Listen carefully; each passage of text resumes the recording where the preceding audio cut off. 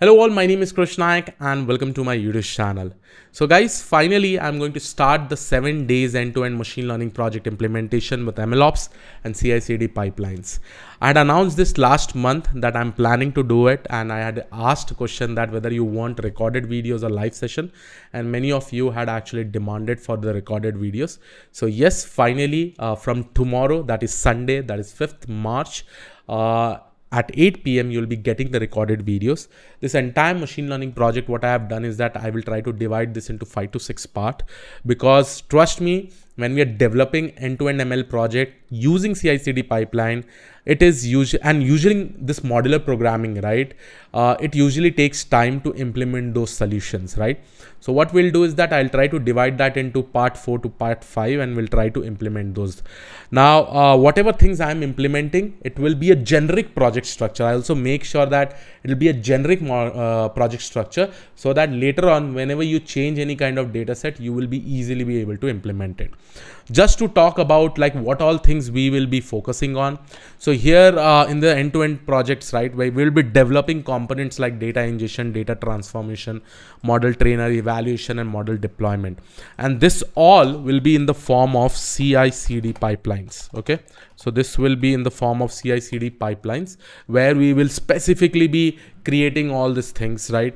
And later on, we will also be doing deployment in various clouds. When we say Git deployment, now in the CI/CD pipeline, we will start with something called as GitHub Actions, right? So GitHub Actions will be using it for the deployment purpose. Also, we'll be using AWS, right? And this GitHub action, along with AWS, we will try to run something called as code runner and all. There are many things that is going to come up. So when we are mostly discussing, this will be the 5 parts that we'll be discussing, and there will be one more additional part like how to set up the project with GitHub, right? So this is what we are going to do initially, right? Set up the project with GitHub, then we'll probably go ahead with logger and exception, then we'll create the data ingestion, data transformation and all. Okay, just to give you an idea how the project will look like, this is how the project is going to look like. You can see this, I'm still developing this project. Some videos have already been recorded, so tomorrow it will be available to you all. And probably in 1.5 week time span, all the videos will be recorded and part by part, and it will be available to you.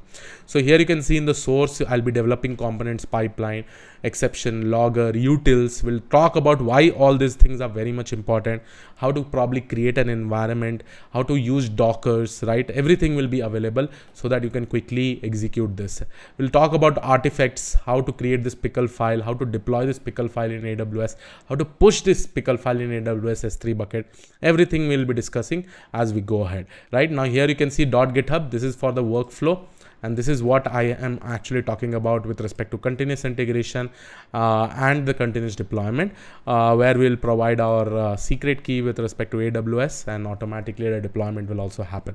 So all these things will be happening in this specific series.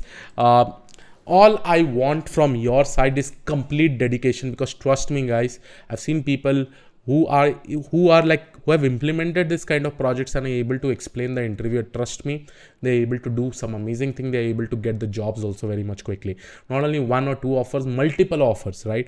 And that is a strategy you should also use to crack any data science interviews. You'll also feel confident, because after implementing so big solutions, right, you will be probably getting errors. We'll try to fix the error, and that is how we are going to proceed, right? So yes, this was it.